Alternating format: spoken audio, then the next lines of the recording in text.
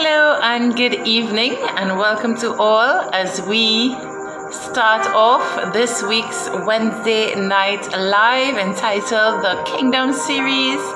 I am Anita and I welcome you once more as you join in on tonight on the Kingdom Series. I hope that you had a great day today, and as you come on into the live, feel free to like and to share as we continue to unlock and to unveil the kingdom of God, to understand our place in the kingdom of God, and to understand who God is through His words. So I welcome you tonight as you join on, like and share. I hope you enjoy some beautiful instrumental worship this evening as you come on. And I have a really powerful word for you tonight, and it's entitled 7 Steps to Restoration of Your Soul in the Kingdom of God. Something that we will all truly benefit from, something that we all need in our lives, which is the restoration of our soul. So I welcome you this evening, and if you are interested in learning how you can be restored, how your soul can be restored to wholeness, to fullness, to wellness, to full joy and to the fullness of God in your life, you are in the right place, and I'm going to share with you tonight 7 steps to restoration of your soul in the kingdom of God. And just to plug this in here, everything that I share is something that I've actually experienced, something that I've actually lived, and something that I can testify of that, has actually worked in my life, and I've actually seen it come to fruition in my life. So I'm not just saying it, I've actually lived it. And these steps to restoration are the steps that I actually followed in my own life to become restored, to become healed, to become renewed as a kingdom child, as a child of God in the kingdom of heaven. So I welcome you on this evening as you come on, like and share the live. This is the Kingdom Series, and we are back here once more. So I hope everyone is doing well. Today was extremely hot in Trinidad and Tobago. Listen to me, oh my God, wow.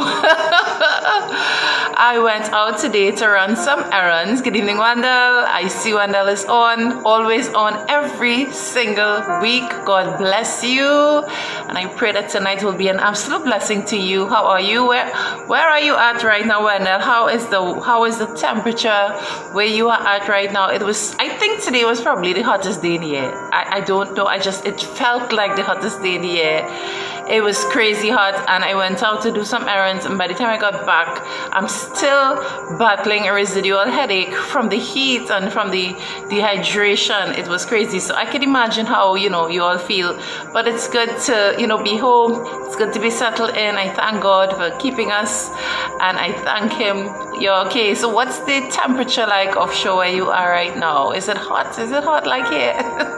Or the sea breeze is keeping you cool? I hope so. The sea breeze usually keeps you very, very cool. So blessings to you, blessings to all as you all come on tonight, the Kingdom Series.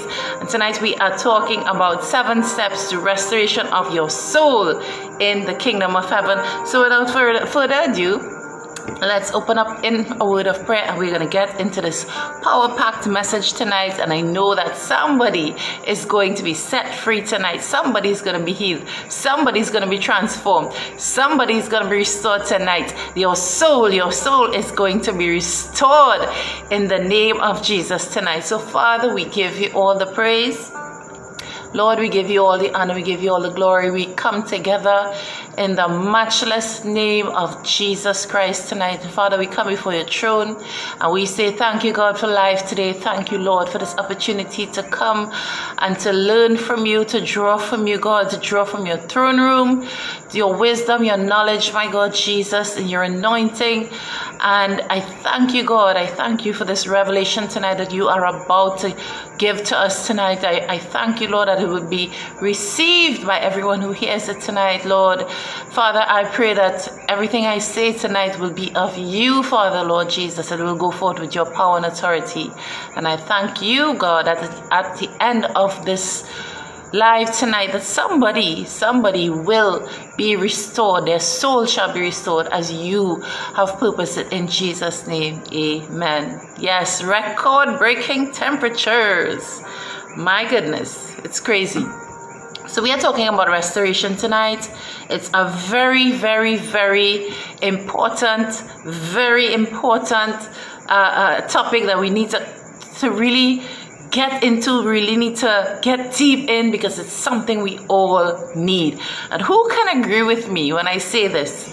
That this world is currently a bunch of hurt people walking around hurting other people. I know there are people out there who will agree with me. And if you agree with me, you can drop a yes in the comment. Good night to Natasha. Good night to my sister Natasha. It's so great to have you on tonight. Blessings to you. And we are talking about how can your soul be restored. God is after the restoration of your soul. And it's something that a lot of people don't talk about. But we need to talk about it because God is interested in your soul being restored, renewed, healed, and made whole. He needs us to be whole. He needs us to be whole. And by the time I'm finished tonight, I pray that you are going to understand how important the healing of your soul is to your God tonight. So let's get into it. So I broke it down into 7 steps. And as I said, it's actually things that I actually put into place in my life. I was a hot mess without Jesus in my life. I was a hot mess. And I thank God that I could have learned and I could have grown and I could have been restored in the name of Jesus. So I broke it down. 7 steps that I said I actually lived, I actually put into practice, and I have actually seen the results. I've seen the success of it. I've seen it come to fruition in my life. So it is a word of testimony, along with it being biblical, because I always base my messages on the scriptures and the scriptures alone. So tonight, talking about the 7 steps. What are the 7 steps? Easy steps. And the first one is to know your identity and understand who you are to God. Who are you to God? Who are you? Have you ever asked yourself that? And I just want to unveil what the Spirit of God has been speaking to my heart concerning restoration, because God wants to restore His children. So in order to understand your true identity in Jesus, we need to go back to the beginning. And I always say that we need to go back to the beginning. And if you've been following the Kingdom series over the past months, I can't remember how long it's been, but you will always hear me say we need to go back to the beginning. We need to go back to Genesis and understand God's original plan for mankind. And this was found in Genesis chapter 1 when He said, "Let us make man in our image according to our likeness, and let them have dominion over the fish of the sea, over the birds of the air, over the cattle, over all the earth, over every creeping thing that creeps on earth." So right there is the testimony of God's original intent for you and for me, for all mankind. Once you're a human being, you fall under this category. When He said, "Let us make man in our likeness and image," God's original intention was for us to be a representative, an image of Him, carrying His likeness and image, carrying His holiness, carrying His righteousness, carrying everything that He is. That was who He created us to be. And it's very sad, because when man plunged into sin, we fell away from the relationship. But God being God, and God being the awesome, wonderful, loving Father that He is, He immediately created that plan of salvation in order to get us back to that place of kingdom relationship. And one word I want you to take tonight and really plant it in your heart is this word called sonship. And when I say sonship, I'm not just referring to men. Sonship encompasses all of us, meaning sons and daughters of God. And that is who we are. And that is something we really need to open our eyes and understand, that in our identity in Jesus. Once you accept the Lord Jesus into your life, once you believe in Jesus, once you have come come under that blood covenant, you are now in the sonship relationship with your Father. You are no longer just that sinful human that you used to be. You are now the son or the daughter of God. You are restored to sonship, and this is what we really need to take home. Take it home tonight, that you are restored to sonship. But I'm going to say something tonight that is going to help us understand why we still cannot identify. We might say that we are sons. We might say that we are daughters. But we are really truly not walking in our sonship. We are really not truly walking in who we truly are in God, because we still have in the back of our minds, we still have, wherever in the subconscious mind, still have that belief that we are still apart from God. And there's a reason for this. And I'm going to break it down for you as the Spirit of God God has been speaking to me. He's been filling my mind with this thing 24/7. And he's been speaking about restoration. And I can testify to you, when God speaks about something, it is because he wants to activate it. He wants to get it done. He wants to do it in your life. And in order for us to get it done, he needs us to understand. So let's talk about sonship. And let's talk about why when we come to Jesus Christ, it's still difficult for us to really acknowledge and understand our sonship. We always go back to feeling that we are nothing and nobody. We always go back to feeling that we are sinful. We always go back to feeling that we are worthless. We always go back to feeling like that. There is a reason why, and I'm going to share it with you now. So, as I said, when man fell out of a relationship with God in the garden, and between that time to the time when Jesus came and was crucified, can you picture all that time? There was no Holy Spirit. There was no payment of sin. So that was thousands of years that humanity was under their pure sinful nature, their pure human nature, because there was no Holy Spirit living inside of man to assist or help man to come back to relationship with God. So in all those years, people would have been identifying themselves as sinful and as broken. And this is true. This is true. However, now, let's talk about now. We are no longer like that. Once we are back into our relationship with our Heavenly Father, we are restored to sonship. But I want to take it even further. And I want to take you back. Tonight, I want to take you back to that time. Think back, very, very far back. Well, if it's like me, 42 years ago, when you were born, I want you to think back to the time that you were born. Think about that perfect baby that came out of your mother's womb. That pure, innocent child that would have come out of your mother's womb, you would have been pure. Now, we all know that man is made up of three parts. You have a spirit man, you have a soul, and you have your fleshly nature.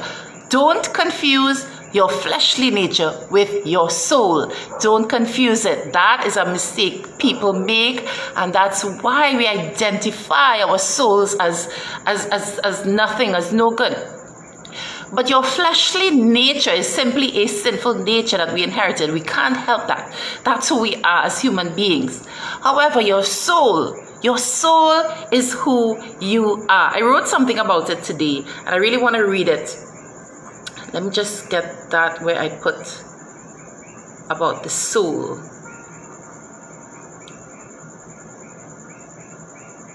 I'll find it in a bit. But I want to explain to you about your soul. Your soul is you. It's who you are. It's the essence of who God created you to be. And every single person has an individuality. Every single person's soul is different. The soul is who you are. It's the essence of who you are. It's where God knit you together. He said, before I formed you in your mother's womb, I knew you. So while you were being formed in your mother's womb, perfect and beautiful, your soul at that time would have been untouched by carnality. You would have been perfect, that soul of that baby. You would have been perfect. You would not have had any wounds in your soul at that time. So when that is who you are. That is who you are. That original person who God made you, that beautiful soul. The soul is where God placed everything unique about you. That's where he put your gifts. That's where he put your talents. That's where he put everything special and unique about you. And that is where he put your purpose. And in this tonight, we are really going to focus on purpose. God created each and every human being on this planet with a purpose. And that purpose was to lend to and to influence and to inspire and to build your environment around you. God put unique talents and gifts inside of you that would have been used to put a great impact in this earth, to make a difference in this world. That's why he brought you here. You are not a mistake. Sometimes we say that babies are mistakes. They said I was a mistake, But no human life is a mistake. You are here for a reason and a purpose. And your soul would have been not contaminated at that time. Your soul would have been pure as a baby growing up. Now we're going to take a step further. Think about when you started to experience life and you started to understand life as a child growing up. Then you now would have had experiences. And sad to say, a lot of us would have had bad experiences as children growing up, as babies. We would have grown up in bad environments. I'm not saying everybody, but a lot of us. It's a sad reality because we live in a fallen world. And our parents may have been just as broken, and their brokenness allowed them to raise us in broken environments. So let's just think back. We may have grown up in abusive homes.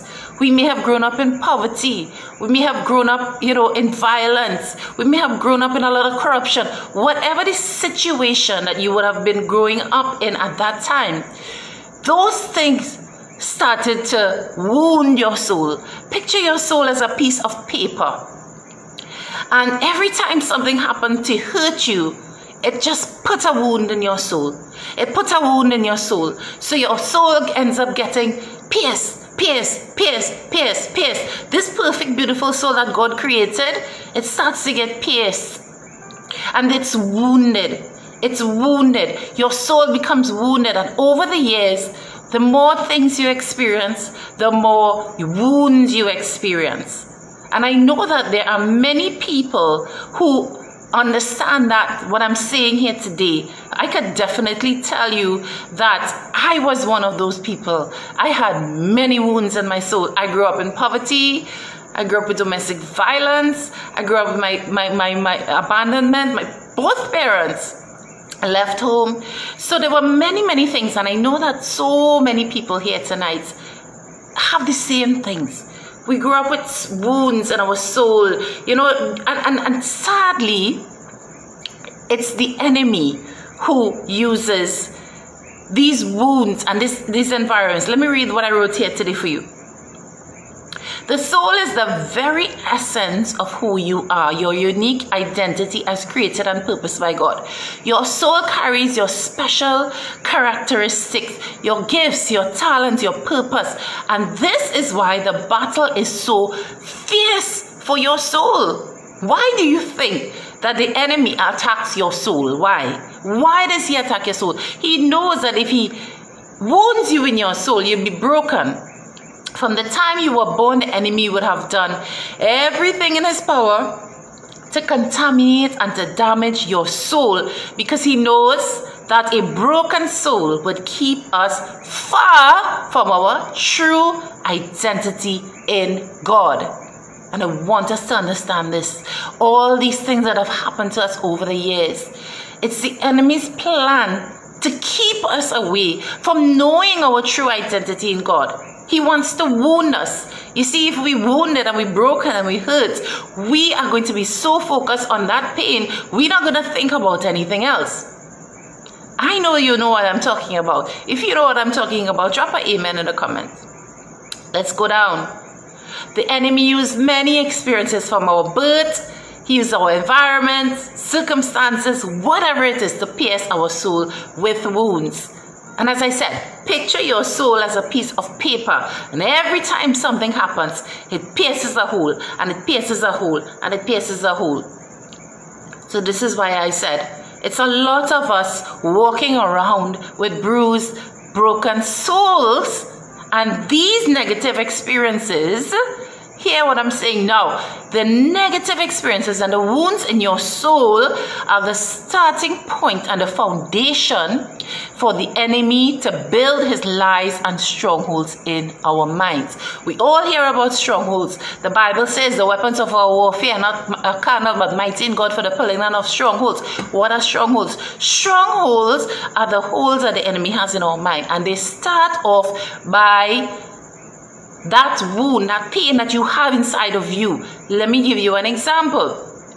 So, as I said, when let's just say, as a little girl, your father left home at a very young age, left home and abandoned you. You as this little girl have this wound in your soul. You have a wound of abandonment. It's pain inside of you because it hurts that your father left you. Girls, we know how it is that we want this father's love. We know. I'm just giving you an example of how the enemy starts to build strongholds in your mind. So let's just say you are abandoned by your father as a child. So you have that pain inside of you. You're wounded in your soul with this thing. The devil comes in now and he uses that as a foundation to build a stronghold. Picture it as he putting some cement on that to keep it there. That's what a stronghold is. He putting a cement on that wound so that it's not going to get healed. And how does he do that? He does it with lies. So over the years in your life, the devil now will take that wound in your soul because you have this hurt of abandonment, and he will start to tell you things like, everybody's going to leave you. Nobody loves you. Everybody, you're going to have to start to develop this fear of abandonment.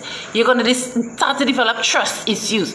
And you're going to start whispering in your ears, don't trust nobody. Don't trust no men. It have no good men. So you're growing up with this mentality now that all men do is leave you.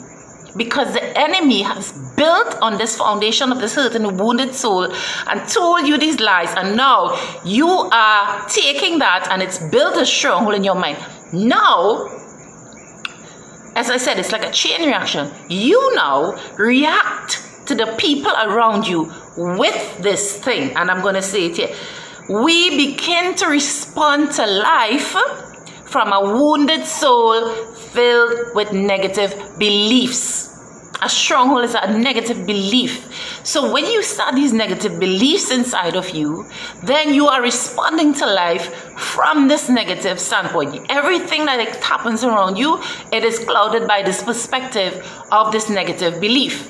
I'm going to give you another example. Let's say you grew up very poor. I grew up very poor. And let's say you grew up very poor. So the enemy now he knows that the wound is in your soul, you know. Because being poor, it ain't no joke and it ain't easy. And he comes now and he takes that wound in your soul from being poor and he will start to tell you things like, you see, you don't have nothing. And you start to think that, hey, you know what? I always had to catch my skin. I always had to work so hard. I could never get what I want. I could never have money. Every time I have money, it's always going. Does those things sound familiar to you? Then we start to claim it. We start to speak it. And it becomes our reality. It becomes our reality. And this is how we're living under the lies of the devil, because he has placed this stronghold. Picture it. He's placed the cement on top of your wound because of the lies, and you start to believe it because you don't know any better. You don't know any better, and that's the easiest way to put it. I didn't know any better. There was nobody to tell me. I knew Jesus, but there was nobody to teach me what I'm saying here tonight. Nobody told me about strongholds in my mind. So the devil was having a field day with me, planting strongholds in my mind. So I grew up believing that all men would hurt me, that people would leave me. So even in my relationships, even in my marriage, I was always so insecure because of that stronghold that the enemy placed on the wound on my soul when my father left at a very young age. I always believed, I always had the insecurity when I was in my, with my husband. I always felt that he was going to do something. He was going to cheat on me. He was going to leave me. And I would act out because of that. And I know somebody is relating to what I'm saying here tonight. The wounds in our soul allow us to react negatively. We can't see things clearly. Everything we do, everything we experience, everything we process, we process it through this filter of all the pain and all the hurt and whatever is in our soul. And this is what God wants to fix. I give God thanks. I thank the Father, Jesus Christ, that He wants to fix it. He wants to tear off all these lies of the enemy off of you, off of me, off of his children, because he loves us. And the devil, for too long, yes, too long the devil has had us in this bondage. I want to read the scripture for you. It is a powerful scripture, and it's taken from the book of Luke chapter 4. And this is what Jesus spoke. This was prophesied. This was prophesied by the prophet Isaiah about Jesus Christ, what he came to earth to do. He did not just come to earth to die on a cross. He came to earth to restore his children. It is evidence in here. Luke chapter 4, and we're going to read from verse 16. So he came to Nazareth, where he had been brought up, and as his custom was, he went to the synagogue on the Sabbath day and stood up to read. And he was handed the book of the prophet Isaiah. And when he had opened the book, he found the place where it was written, "The Spirit of the Lord is upon me, because he has anointed me to preach the gospel to the poor. He has sent me to heal the brokenhearted." Heal the brokenhearted, hallelujah, to proclaim liberty to the captives and recovery of sight to the blind, to set at liberty those who are oppressed, to proclaim the acceptable year of the Lord. This scripture right here is telling you, if you didn't believe me, believe the word of God, what he says. He came here to heal the brokenhearted. Oh my Jesus, thank you, Jesus, to set at liberty those who are oppressed. We have been oppressed by our wounds in our soul and by the enemy's strongholds for too long. It is time for us to be set free. Do you know that there are so many believers?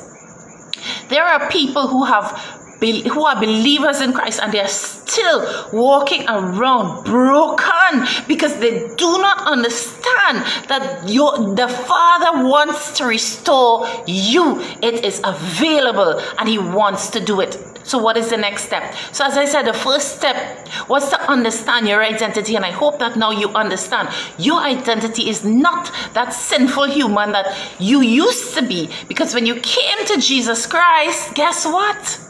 You are not just human. We all love to say, I'm just a human. You are not just human. Tonight, you are going to understand, you are not just human. You carry the Spirit of the living God inside of you. So you are a beautiful blend of humanity and divinity. You are now in Jesus. You are not just human. Don't put yourself down in that bracket. You are now a beautiful blend, hear me, of humanity and divinity. You carry divinity inside of you. So don't you ever let nobody say, or don't you say to yourself, I don't want anybody to say that anymore, I'm just human. You are not just human. You are not just human. Humanity is a part of you, but you also carry the Spirit of God inside of you. The Holy Spirit, the power of God rests inside of you. You are not just human. That blew my mind, you know. You are a mix of humanity and divinity in Jesus.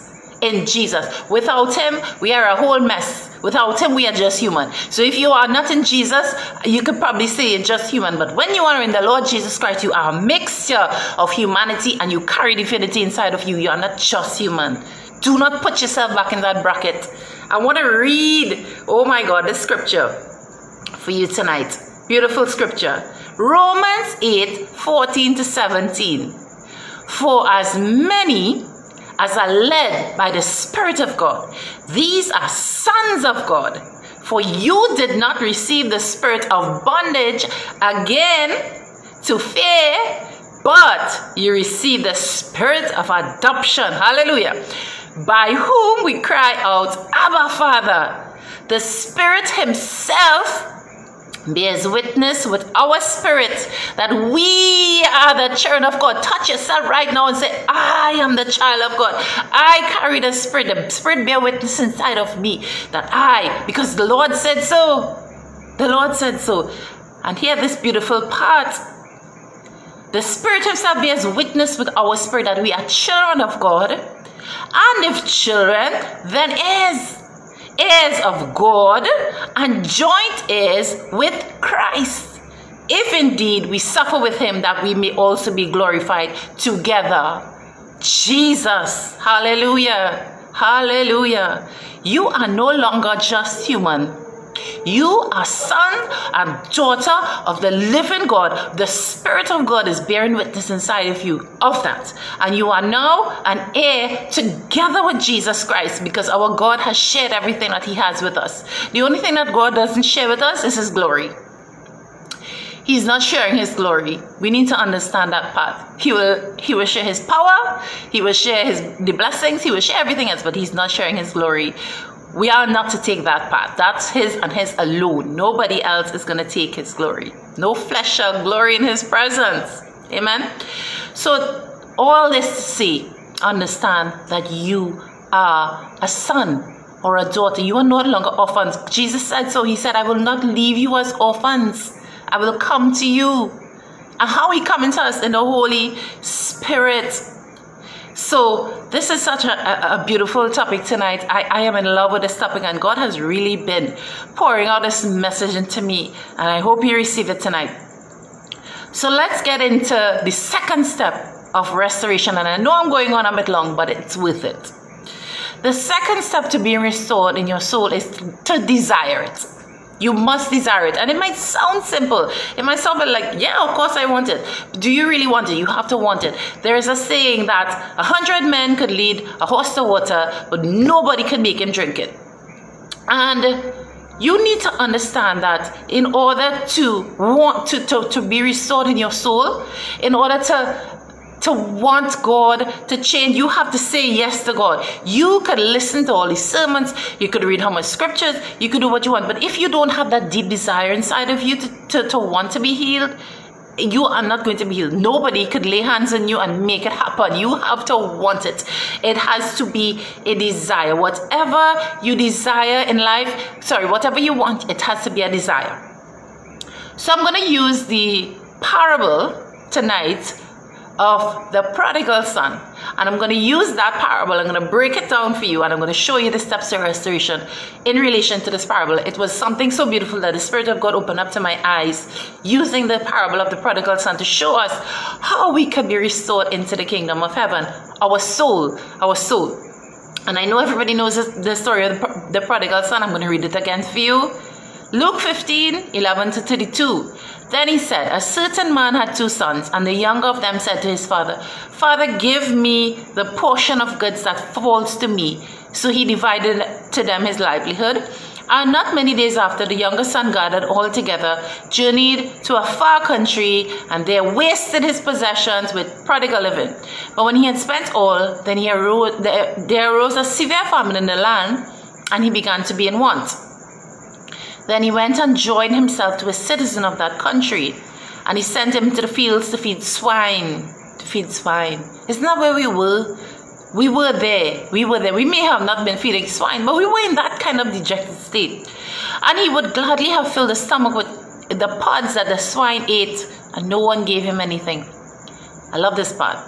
But when he came to himself, he said, how many of my father's hired servants have bread and enough to spare, and I perish with hunger?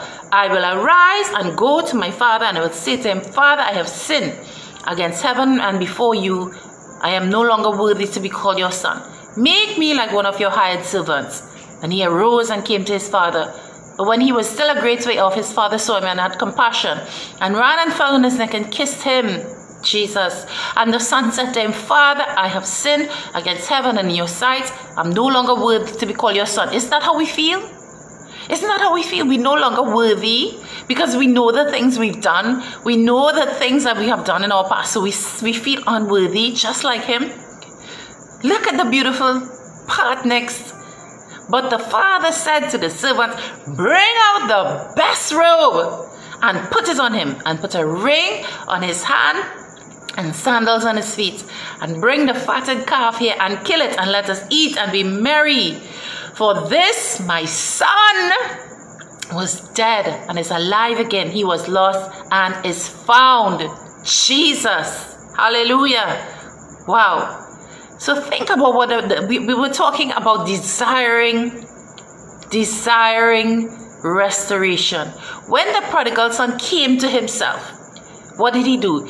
He made a decision. He said, I will arise and go to my father's house. And this is what I'm saying. Many believers are walking around just like the prodigal son. They're in this dejected state and they don't know that they could get up and go into their father's house because there is restoration in there. So today, make a decision and say, I will arise and go to my father's house. I am not going to live in this condition of hurt and pain no more. I don't want that. I'm not going to. Don't you want your life to be full? Think about it. So many of us living in the past still. We living in 2022, but in our minds, all the years that went by and all the bad things that happened to us, we still replaying this thing in our mind, and we living in a prison of our own minds in our head, because we just replaying the thing over and over, and we can't even enjoy life now. We can't even enjoy the fullness of being God's child now, because we're still living in the past. And guess what? What did the Bible say? As far as the east is from the west, so far put your transgressions from me. God already forget that. He already put it in the past, but we still living there. We need to come out from the past. We need to separate ourselves from the prison of our mind and understand, I will arise, like he said, I'm going to rise and go to my father's house. I'm coming out of this dejected state. I'm coming out of this bruised state. I'm coming out of this hurt. I am coming out. I need to come out. I'm not living there no more, because there's nothing there left for me. According to that politician, nobody lives there. The past is the past, it's dead and done. Nobody live there no more. Come out from there. Come out from there. Come out from the past. Come out. There is nothing left for you in the past. Nothing. It's done. And that hurt and pain, God is going to deal with it now. He is going to fix that for you. He's going to fix it for you. But you have to make the decision to say, I don't want to live there no more. I'm not living in the past no more. I'm not going to, no, guys, no. We need to come out. We need to arise. Come out of that pigsty in our mind and come out and go back to our Father's house. We are sons. We are daughters. Amen. So the next step, as I said, we must desire it. The next step, repent, confess, surrender. Easy. It's not hard. God made it so easy for us, We don't need to go and confess our sin before nobody. We don't need to go and stand up in front of anybody and tell them how we're broken. All we need to do is go and close our door, go in our prayer closet and tell Jesus. He ain't going to tell a soul. He's not going to tell anybody what you told him. Where you can't trust man, let me tell you something. The Bible says, go into your room and close your door and pray to your father in secret. Go to your father. When the lost son returned home, what the first thing he did? He said, Father, I sinned against heaven and your sight. I'm no longer worthy to be called your son. Why did he say that? He was ashamed of, his life, and he was ashamed of what he did. And we must be willing to humble ourselves before God and say, Father, I know that I'm broken. Father, I know I'm carrying these things inside of me. Father, it hurts. Father, I know I'm carrying unforgiveness inside of me, I know. I can't even don't bring myself to forgive these people. I don't know how to do it. Confess. Let it all out. Humble yourself and say, God, I don't know how to do this thing. You have to help me. You see, when we come to God with that humility, we are saying and we are acknowledging to Him that we need Him. Because I'm certain, just like I used to do for many years, try to fix the thing by myself. Trying to do it by myself. It never worked. It never worked, guys. It never worked. Have any of you tried to fix something on your own and it worked? Tell me. Anybody? Doing it on your own, trying to do it by yourself, it ain't gonna work. And yes, Natasha, pride kills. I ain't got no pride. When I go before God, I say, Father, I just don't know how to fix this thing, I don't know. There are many times, even to let go of things and to let go of hurt and let go of pain and let go of unforgiveness. Unforgiveness is one of the hardest things to let go. Let's talk about that for a minute. That trauma and that pain, that hurt, most times it would happen because people would have done things to us, yes?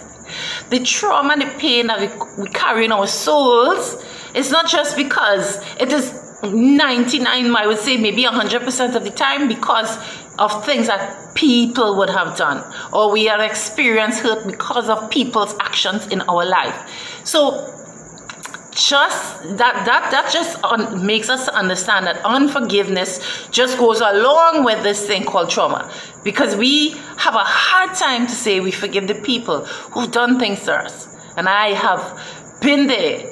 It took me years to forgive certain people because of the depth of the trauma. It took me years to forgive my father. It took me years to forgive my mother. It took me years to forgive the man who abused me, because I was in an abusive relationship. It took me years to forgive. But eventually I did, because I kept on going to God and saying, help me, help me, help me, help me, help me. And this is another point. Restoration of your soul does not happen overnight, because if you think about it, all the things that happened to you over the years, it didn't happen overnight, right? We acquired all these pains and things inside of us over many years. I always use the description of an onion. Think of an onion. There's layers and layers and layers and layers.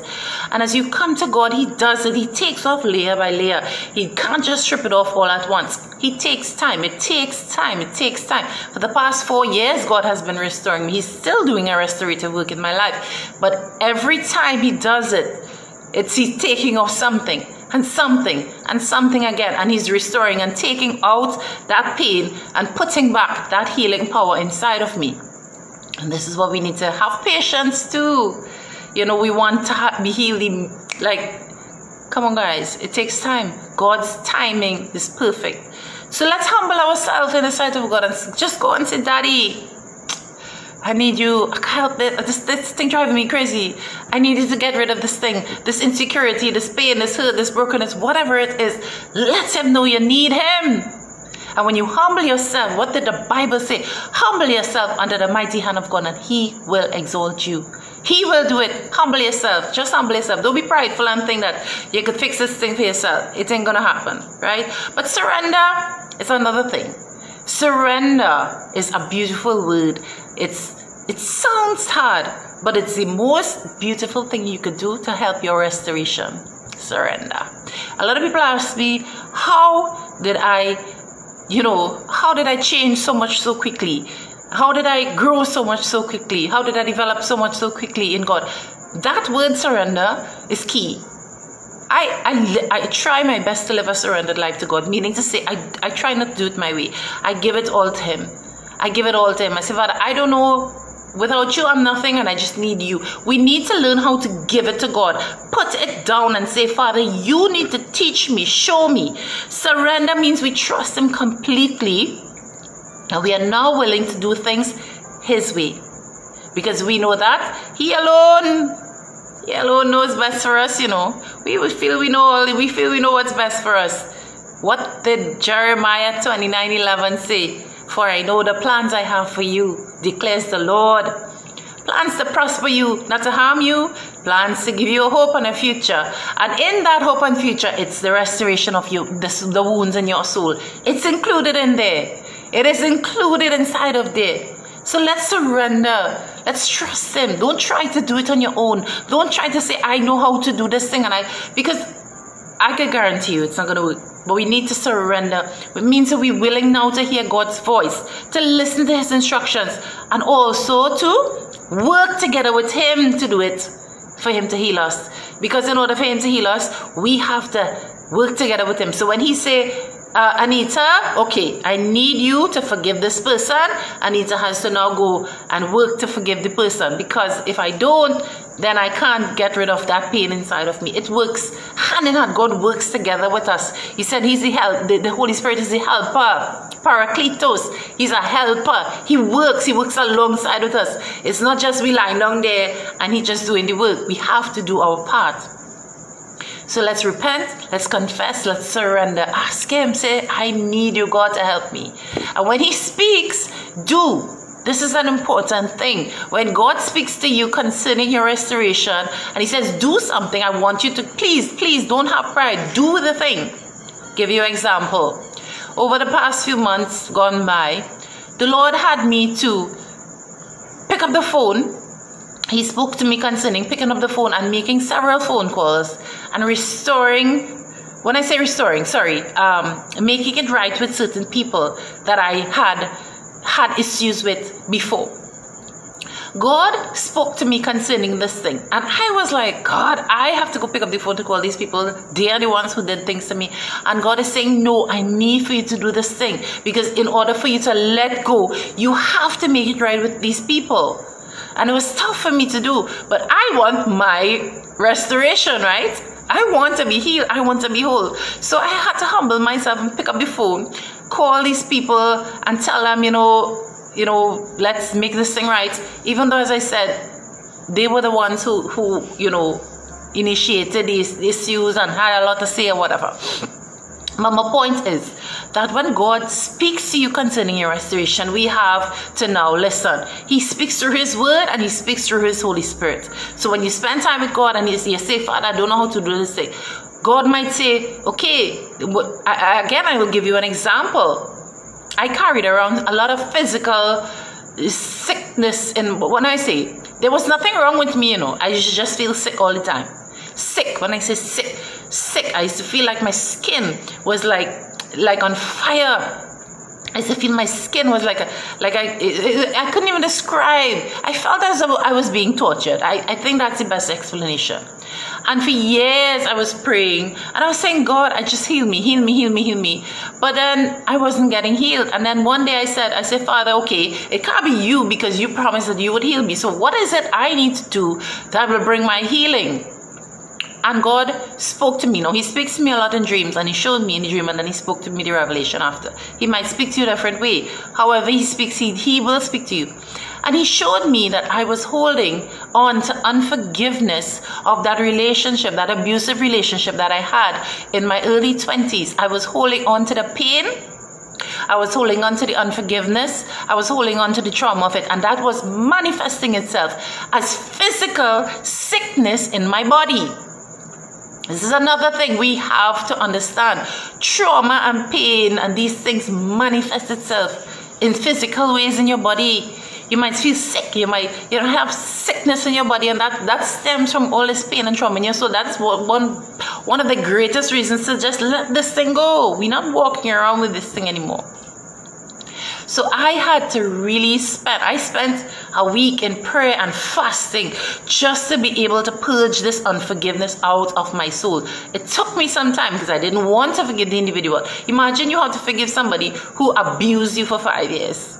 But I needed to do because God spoke to me and said, that's how you're going to be restored. And I thank God that today I let go of that unforgiveness. And today I can tell you, I know that I'm healed in my body. I don't feel like that anymore because God was able to come in with his restorative power. You see, when you have that inside of you taking up space, the Spirit of God can't come in. It's blocking God from working. So we need to let it go. So all this to say, surrender. And when God says do, you do. When God gives you instruction for your restoration, listen and do. Don't be stubborn. That's a big thing. We love to be stubborn. We like to hold on to things and say, well, God, you don't know what these people do me. You know something that God said to me the other day? It was so powerful. He said that people say that you don't know how hard it is for me to forgive somebody because, God, you don't know what these people do. You don't know how much they hurt me now. They do really hurt me. So God was saying to me, when we sin, when we do things, we hurt God. We hurt God. Do you know when you do something that is unholy, or you sin, or you do something that's not right, it hurts God? Because He's a holy being. It hurts Him. The Bible says we should not grieve the Holy Spirit who dwells inside of us. So when we hurt God, but yet, when we go and say, Father, forgive me, what does He do? He forgives us immediately. He don't wait. He said it. If we confess our sin, He is faithful and just to forgive us. So think about it. If God, who we hurt Him. If He could forgive us, why can't we forgive people? And then we love to say, well, Lord, you don't know what these people do me. Yes, He does. He does because we've done it to Him. He does know the pain because we've done it to Him. So let's take that into perspective and think that the same mercy He has for us. Let's have it. Let it go. Let it go. Let it go. Let it go. Sounding like Frozen up in here. Let it go. My goodness. Let's go on because it's going time. But I feel like you talk about this thing whole night. The next step. Seek knowledge of the kingdom and understand your power as a son and daughter of God. We need to understand the power that God has given us. Listen to me. When this prodigal son returned home, he was ashamed, right? He asked his father, he said, make me one of the hired hands. What did the father do? He didn't do that. He gave him back his place as son. He put the best robe on his son. God restored you to sonship. And with that sonship comes power. Jesus said, listen to me, Luke 10:19, behold, I give unto you power to tread on serpents and scorpions, over all power of the enemy, and nothing shall by any means hurt you. And in Matthew 16:19, He says, I will give you the keys to the kingdom. Hallelujah. And whatever you bind on earth will be bound in heaven. Whatever you loose on earth will be loose in heaven. Listen, when you make this decision to say, I am no longer going to hold on to this pain. I'm no longer going to live in this bondage. And I'm coming out. And you say, God, help me. And you say, I'm ready. Right. God, we're going to work. We're a team. We're going to work together, Lord. And we're going to do this thing. What ain't going to happen? Listen. If somebody has you in slavery and you try to escape, you think they're just going to let you go? The minute you decide that you want to come out of this thing, the devil is going to give you a fight of your life. Why? He had you in this place all these years. You really think He gonna just let you go? You think He just gonna just say, well, all right, she come to Jesus now, all right. No, the battle is gonna intensify. That's where the battle is going to intensify. He's gonna fight you down. And this is why your Heavenly Father, in all His wisdom, in all His knowledge and all His beauty, He gave us weapons to fight. He empowered us because He knew the fight would be intense. He knew we'd be in a fight for our freedom. He knows the enemy is going to fight us and say, me ain't taking, because the enemy benefits from your brokenness. The enemy benefits from the brokenness in your soul. So why He going to let you go? For you to go and get power to go and defeat him? For you to come out and come into your purpose and bring people to the kingdom of God? For you to come out and speak out against him and say the lies of the devil? Come on, He ain't going to want that. But in Jesus, listen to me. This is why now, in order for you to restore, you really need to get knowledge. Get the knowledge. Seek the knowledge. Get in the Word. Learn and understand your power as a son, as a daughter, to defeat the enemy. Because you're going to need those weapons. Ephesians chapter 6. Ephesians chapter 6. The weapons of the armor of God. God gave us so much things. He gave us the keys to the kingdom of heaven. He gave us the power to bind. He gave us authority to tread and trample. He gave us the whole armor to put on, and He gave us the sword of the Spirit. It's right here. The sword. He gave us a sword. In all the armor, in all the facets of the armor. The sword of the Spirit is the only thing that allows you to inflict harm. Everything else is protective gear. So the helmet is protective gear, the breastplate is protective gear, everything else is protective gear. But the sword of the Spirit allows you to inflict some wounds in the enemy. So take it up and use it. Take it up and use it. Take up the sword. The Lord said to me, he said, my children are walking out broken and dejected, and the sword of the Spirit is in their hand and they don't want to use it. He's given it to you. Take it and use it. Use the word of God. As I said before, last couple weeks, how do we defeat the adversary? We use the word. We say it is written, it is written, it is written, it is written. So we need to understand. And that brings me to my other point. So when we understand now our power, so we're working now, we're coming up there, we're climbing the ladder. The next step to restoration, big step, replace old habits and beliefs with kingdom truths. A big step. So remember I was saying to you that over the course of your life, the enemy would have allowed your soul to be wounded. And when he allowed your soul to be wounded, he built on top of those wounds, he built a stronghold and stuck there of false beliefs, false lies. He might have told you, well, you will always be poor for the rest of your life. You ain't had nothing. Every time I had a work, have you found yourself saying that? You say things like, I broke, boy. Every time I get some money in my hand, it always go in, boy. Every time I saving up for something always happening. Because he wants us to confess these false truths over our life. And when you confess these false truths over your life, you start to believe it, right? And it becomes your reality. So now, in order to be restored, we need to remove those old things. How do we do that? We replace old habits and beliefs with kingdom truths. So now, whenever you start to think and say, well, you know what? I never have money. Every time I have money, it's always going. We need to go now and we need to say, you need to speak it out, you know. You need to speak it out. You need to say, I detach myself. Open your mouth. Open your mouth. Open your mouth. God gave you mouth power. Listen to me. Open your mouth and say, I detach myself from the lies of the enemy. I no longer believe those lies. And now you need to go and declare the word of God over your life, saying that my Jesus say, if I seek first the kingdom of heaven, all else will be added to me. So I have no lack in the kingdom of God. You need to use the word to replace those old words. Don't speak those things over your life. Don't confess it over your life. No more, no more, no more. Don't do it. I know a lot of us like to say, oh, well, I'm depressed, or whatever. Don't say it. Don't say it. Even if you feel it inside, don't confess it with your mouth. Keep confessing the truth of God's word. By his stripes, I am healed. By his stripes, I am healed. By his stripes, I am healed. I no longer believe the lies of the enemy. It's going to take some work, you know. Remember I was saying, faith without works is dead. It's going to take you some work. God has given you the power. He's given you the tools. He's given you the spirit. But you need to now do your part. You need to activate the thing. Activate your healing.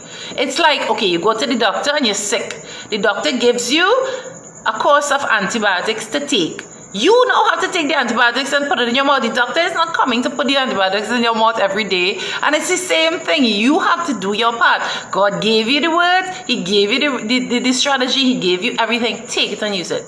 So now we are no longer confessing these things over our life. I am saying, okay, you know what?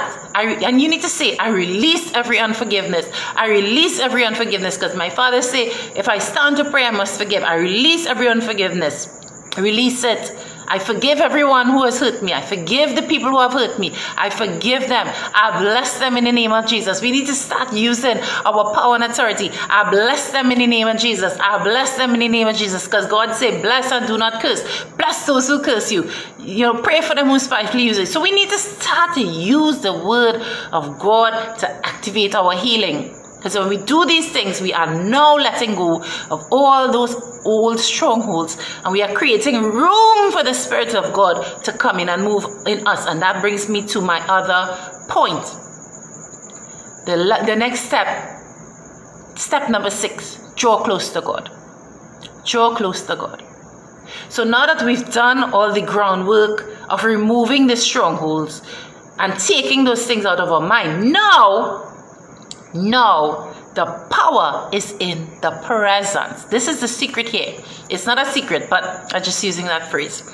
The power is in the presence. And as you go through your life, I want you to remember that phrase. The power is in the presence. Listen to me. God's power to heal you is in his presence. It's nowhere else. It's in his presence. The scripture said, draw near to God and he will draw near to you. We were created to live in the presence of God. The presence of God have everything. It's where it's at. And that's why we were given access to the kingdom of heaven. Think about it. We were given access to come back to the kingdom of heaven because God wants us to dwell in his presence. And in his presence, there is the power, the anointing, the healing. Everything that God is in his presence. How do we access the presence? We draw near to God. We spend time with him. We worship him. We adore him. We love him. We draw close to him. We start a fellowship. Think back. This is why I'm talking about restoration of your thoughts about. Think back how God was with Adam.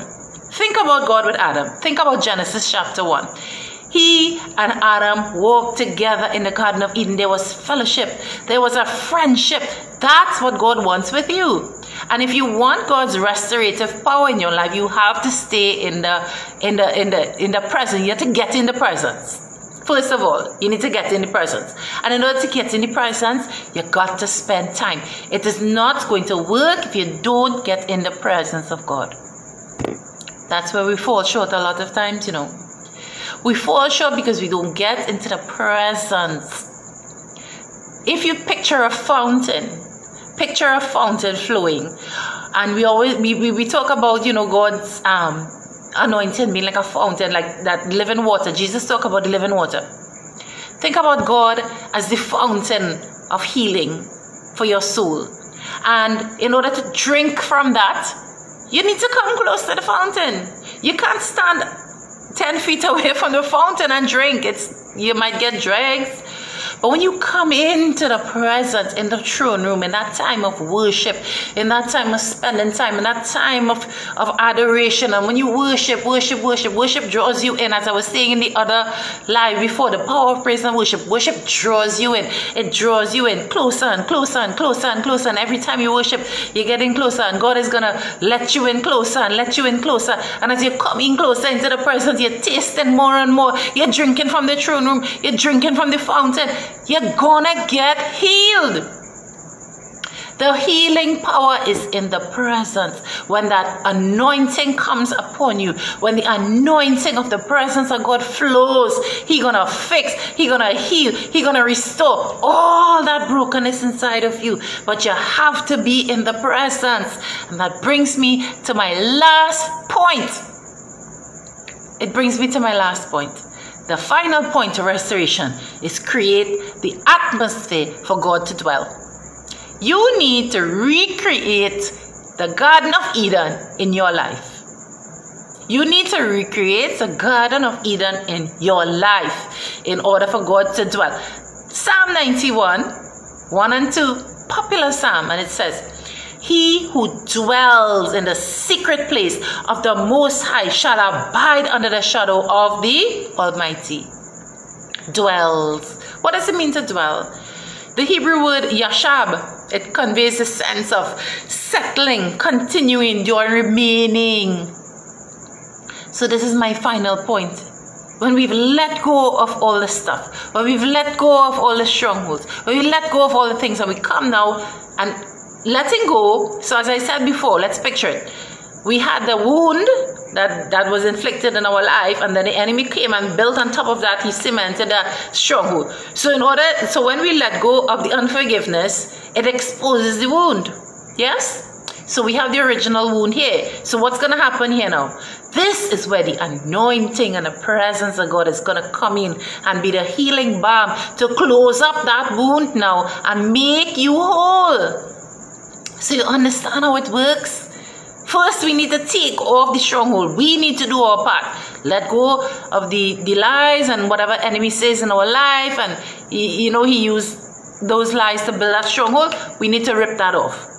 And when we rip it off, it leaves that raw wound. And it hurts. Restoration hurts, you know, guys. When you are at the feet of God and you are exposing all this pain, it is painful. Let me tell you, when you are at the feet of God, you can bawl your life out, because guess what? It hurts. It's like you're living it all over again. But this is where the wound is exposed. It's open. It's bare. You're laid bare before your Father, and the power of God is gonna rest upon that wound like the healing balm. He is the healing balm that's gonna heal up them wounds in your soul. Son of God, daughter of God, God is going to heal the wounds in your soul. First, you're going to have to understand to let go, and forgive and say, I want to be healed. Spend time. Create that space. What is the atmosphere God dwells in? Simple. God said He dwells in the praises of His people. Worship, I always tell people, I tell people, worship, it's such a simple key. Your heart, and it's not about singing with your mouth and dancing whole day. No. A worship atmosphere is a heart stance. It's where you create a worship atmosphere in your heart for God to dwell, for Him to live inside of you, for His presence. You must remain in the courts of God. You know, the Bible talks about the courts of heaven, the courts. Come into His gates with thanksgiving, come into His courts with praise. And the problem is that we come in and we go out. We come in and we go out. So we get into the presence and then we run back out because we're busy and we have all these things to do in life, and we miss out. But if your heart is always, you're going through your day, you build a relationship with God and you're walking with Him daily and you have that closeness with Him, you're going to stay in the presence of God where His healing power can continually restore. And as I said, it takes time. It may take years, but God is going to do it. He who started a good work in you is faithful and just to complete it. So those are the 7 steps to restoration. Stay in the presence. Don't go nowhere. There's nothing else for you outside it. Stay in the presence.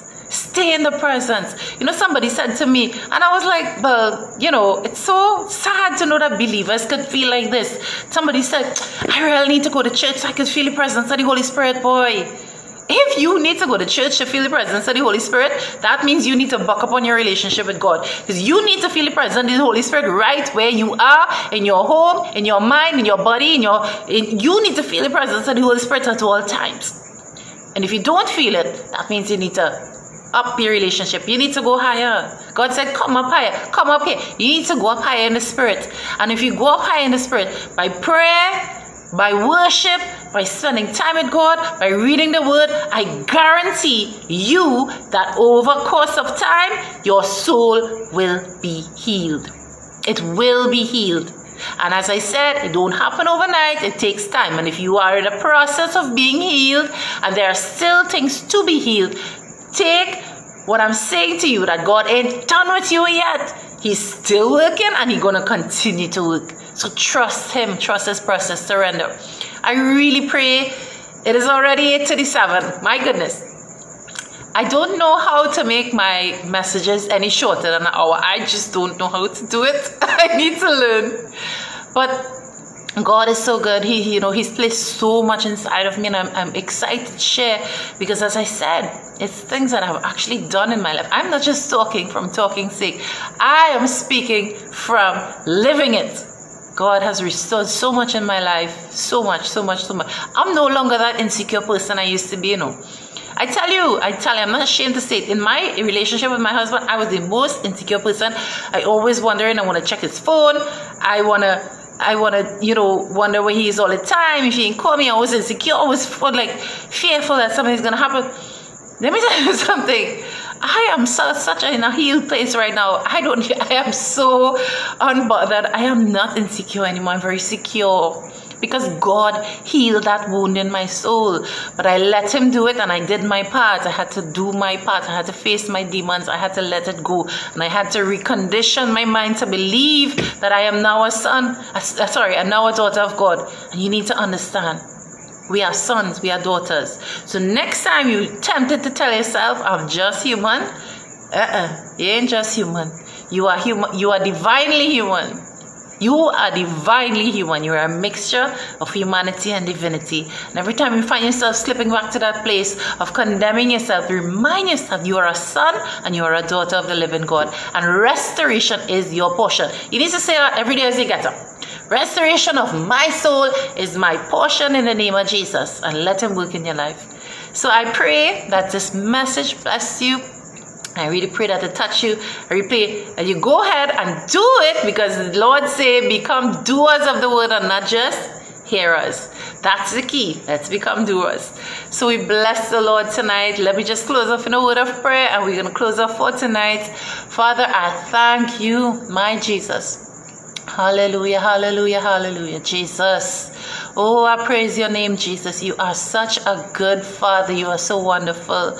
Hallelujah. Father, I join together tonight with everyone who is on this live tonight, your sons and your daughters. And I thank you, God, for that relationship you have restored us to.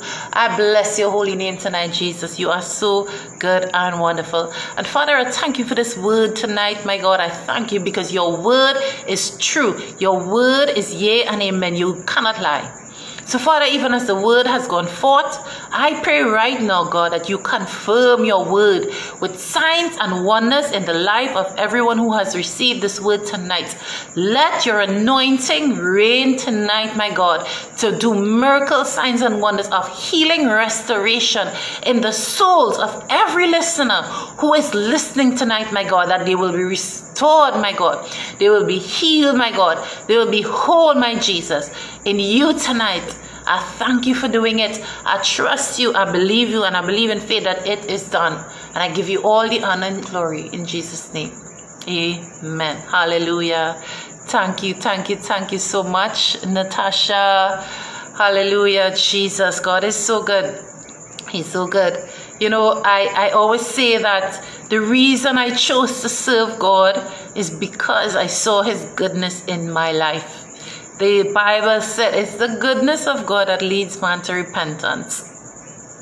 And if you tonight have not yet accepted the Lord Jesus as your Lord and Savior, I want to lead you in prayer tonight, right where you are. The book of Romans chapter 10 verse 9 says, if you confess with your mouth the Lord Jesus Christ and believe in your heart that God raised him from the dead, then you will be saved, because with your heart you believe unto righteousness and with your mouth you confess for salvation. So tonight, right where you are, if you want to accept the Lord Jesus Christ as your Lord and Savior, if you want to believe and trust Jesus tonight, it's so simple. So just say this prayer with me tonight and believe. Father, I thank you that you are God. I believe, as your word said, I confess with my mouth that you are God, Jesus, that you are the Lord Jesus Christ. And I believe in my heart that you came, that you died, and that you, Lord, were risen, and you are the risen King, and you are seated on the right hand of God right now.